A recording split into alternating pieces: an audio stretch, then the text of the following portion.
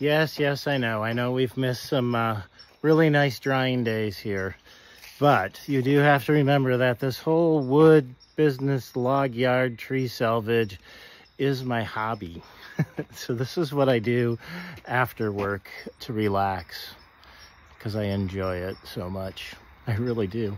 Anyways, with one of our hottest days coming up, I figured we probably should get something in the solar kiln because it is a solar kiln. Excited that that birch tree that we salvaged up in Minneapolis, that is in the bottom here. So that's actually for somebody, which is really pretty cool. And then the rest of it I loaded up with, what did I load it up with? Some ash and some maple, and everything else in there is going to be available in 4 to 6 weeks. So we'll have some kiln dried wood actually for sale. I'll finish closing it up and turning the fans on tomorrow, I do believe. From the log yard, Glen here workshop at the gardens.